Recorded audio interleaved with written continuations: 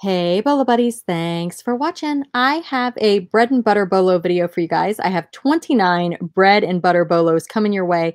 These are items that I bought low and sold for $35 or less. I pick my items up at garage sales, thrift stores, estate sales, YouTube auctions, you name it, wherever I can get it cheap. Facebook Marketplace. I'm trying to dabble a little more in that. Let's get started. 29 coming your way. And I am a full-time reseller, and I used to sell clothing only, retail arbitrage clothing from 2005 up till about 2 years ago. And that is when I started my Facebook group and my Bolo Buddies YouTube channel. And I basically did it to learn and help others learn. And I consider myself a Bolo finder now. I find a lot of bread and butter, but I do have my big money bolos. And if you haven't checked out my big money bolo videos, definitely check them out. They're some of my favorites, for obvious reasons. All right, let's check out some of these bread and butter. Okay, the first item is this silly Santa, what is it? A tablecloth. I think I got this at a garage sale. I don't know. I've had this so long. It's long tail, but I did make a profit. I probably paid 50 cents, maybe $1 for it, and I sold it for $16.99, and the buyer paid the shipping. So, is it something I highly recommend? I don't know, but if you've got the space, it'll sell eventually, but it did take a while. The next item I sold is this How to Train Your Dragon Hidden World matching game. It was new, it was sealed, it was in a mystery box. So I probably have $1 or less in it, and I took a best offer of $12.10, and the buyer paid the shipping. The next item I sold is this Disney Winnie the Pooh and Friends lot of 6 little cake toppers / toys. I picked this up probably at a garage sale or in a mystery box or something like that. I think this was a garage sale. And I sold these for $14, and the buyer paid shipping. I am one of those people that goes to garage sales and I bundle. So a lot of the things I don't have an exact price for you, but so those toys were probably $1 or less.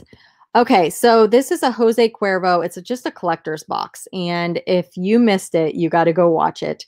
It's my I got it free garage sale video. I got so many treasures free.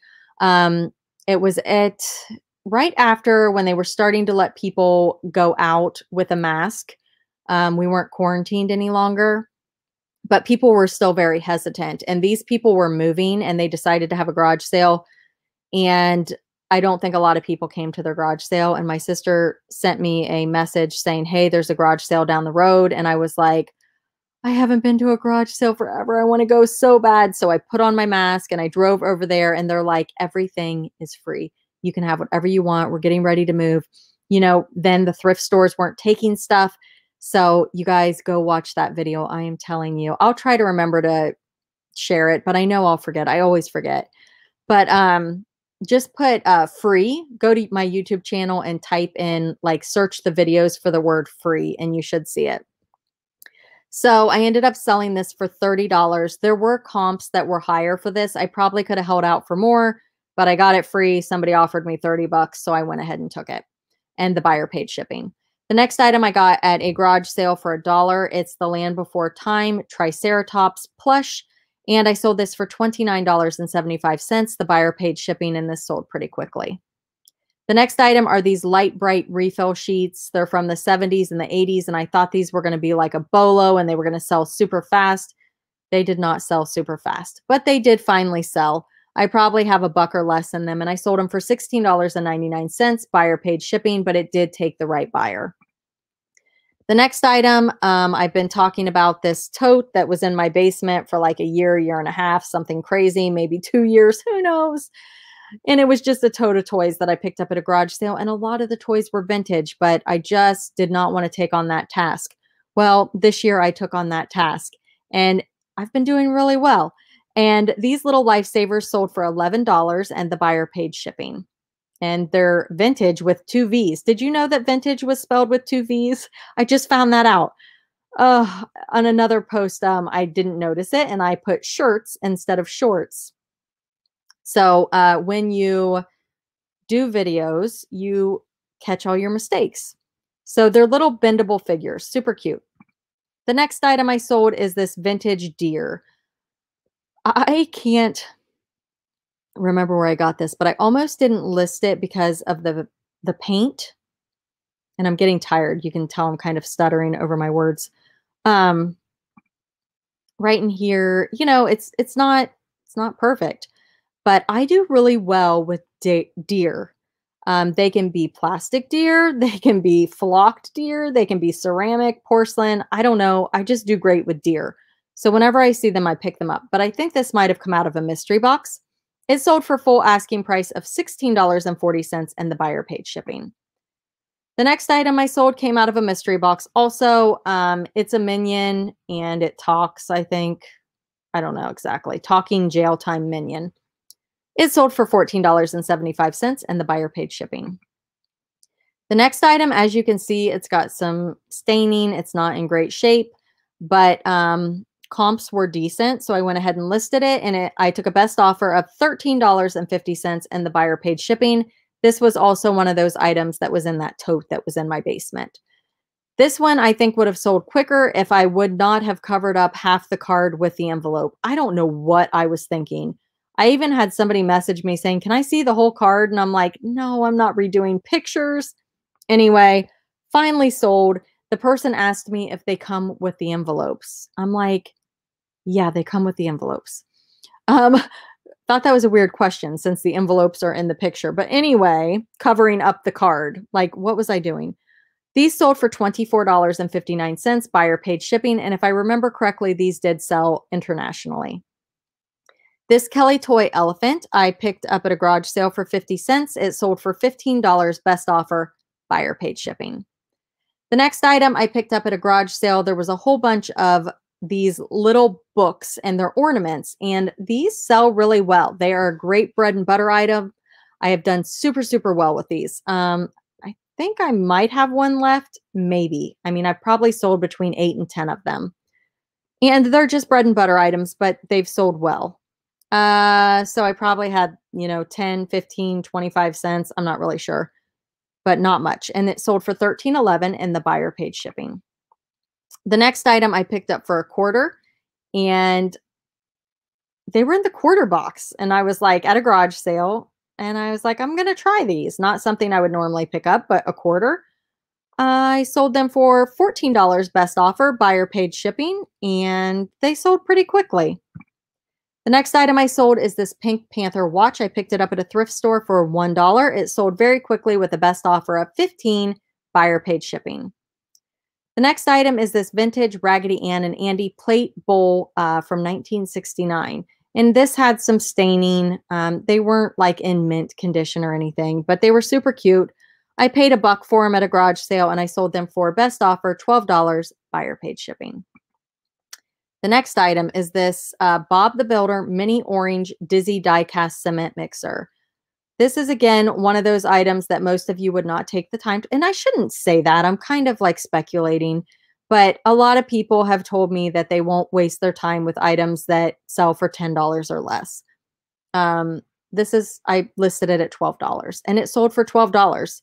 So I do take the time to look these up because from time to time, I will find an item that looks like this that'll be worth $20. And if you don't look it up, you don't know. And if I see that they're selling for 12 and I paid like 10 cents for it, I'm going to take those margins and I'm going to list it. So I don't know. That's just me. What do you guys think? Would you list an item if your profits were only going to be $5 to $10 profit? The next item I sold are these Melissa and Doug Victorian doll set. These are dollhouse figures, and they are super, super cute. They are hard to find. I sold these for a best offer. Nope, I'm sorry. I got full asking price of $33.99. I picked these up at a garage sale and I paid $1. The next item is another item that I looked up, and I took the time to look it up. So I went ahead and listed it. Again, I listed it at $12. Actually, I listed it at $14.99, but it was on sale for $12.74. And that is what it sold for. And the buyer paid the shipping. So again, would you waste your time with this? Yes or no? Let me know in the comments. Paw Patrol Rider. This is the scuba diver from the Sea Patroller. Again, the Sea Patroller items seem to do pretty well, so definitely be on the lookout for those. This guy sold for $11.90 and the buyer paid shipping. The next item is this Lego Bionicle. It sold for $30.60. The buyer paid shipping, and I picked this up in a big box of Bionicles. The next item sold for $20, best offer, buyer paid shipping. It's an American Girl pet dog cat carrier and pet bed. This came from a garage sale. I picked up like a whole box of American Girl and a whole box of Build-A-Bear, and I've done really well with those items. I definitely recommend looking for those items. These were in that tote. They're McDonald's toys. They're NFL football players, and I sold these for $10, best offer, and the buyer paid shipping. The next item I sold, I had a video on this. So I had a Teenage Mutant Ninja Turtles playset that I picked up at a garage sale. If I remember correctly, it was $5, but it was missing pieces. And I put the thing together and then I took it apart and I decided to list the items individually like this and like this. Has it paid off? Yes. Is it a lot of work? Yes. Would I recommend it? Yes and no. So it depends on your business model. These are going to be bread and butter items. So if you don't like bread and butter items, I don't recommend it. If you do, then it's worth the time it takes. But some of the items are long tail. Some of them sold quickly, but I will make way more money parting it out. And between the two items, they paid $18.50 plus shipping. The next item I picked up at a garage, I picked it up at a thrift store and I paid $1.75. Each item was priced separately. This is a magnet. These are stickers. They are from Mr. Men Little Miss magnets and stickers from 2008. They are discontinued. I sold these for $25.50 and the buyer paid shipping. And the cost of all the items was $1.75. The next item I sold is this Two-Face Dual Destruction Batman. And again, just a bread and butter item that I sold for $10.20. I picked it up at a garage sale and the buyer paid the shipping. I think it was a garage sale. The next item are these Baldwin Silver Polished Brass Napkin Rings. I got these at a garage sale. I paid 50 cents per set. This was a great garage sale. Their prices were fantastic and I made a lot of money from this garage sale. But I had one left and it sold for $21.24 and the buyer paid shipping. I'm pretty sure the other 3 sets sold to the same person. And the last item I sold, I almost didn't buy these because they're a size 6W. And size 6 is a really hard size for me to sell. And I know that because I've sat on these items in the past. But I thought they were different and comps were pretty good. So I went ahead and picked them up at a thrift store. I actually think it was a Goodwill. I can't remember. It was a thrift store regardless. But I believe they were half off. So I got them for $2.50. The buyer paid the shipping and I took a best offer of $25. All right, you guys, thanks for being here. Thanks for watching. That was 29 bread and butter Bolo items that you can be on the lookout for. Again, I try to let you guys know if items are long tail. I still think they're worth picking up because my profits were good. But some people, it just depends on how much storage space you have and what you're looking for. So when you search comps, definitely look at like the sell-through rate and stuff like that. I buy stuff in bulk all the time. So I am happy letting things sit. I have over 5,000 listings and I just don't pay attention. I just let them sit until the right buyer comes along. That is my business model. It is not for most people, but it works for me. There's going to be some other videos that are getting ready to pop up. You can subscribe right here if you haven't already. Be sure to leave me a comment. That helps me in the algorithm, they say.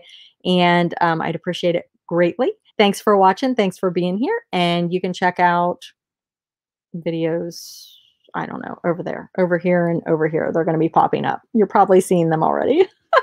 All right. Thanks for watching.